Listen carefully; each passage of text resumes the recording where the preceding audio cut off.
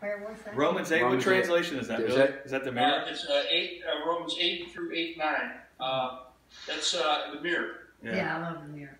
And so it's like we're under a whole misconception about who we are. Yeah. And we're trying to live by the misconception. Absolutely. And then we become confused when the misconception we have about who we are brings us pain. Do you know what I'm saying? Mm-hmm. Right. And we get stuck in the trap. Well, God comes to put the misconception we had about who we are to death in our hearts. Right? Yes. So that we begin believing the truth instead of believing the lie. Right?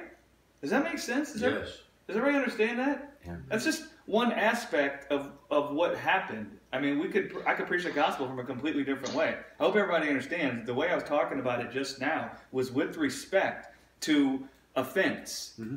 Whereas the world tried to get us to stumble over the truth about our lives, right? And what we think of ourselves, right? So I was trying to preach it from that perspective, right? Does that make sense? Yep. Yeah.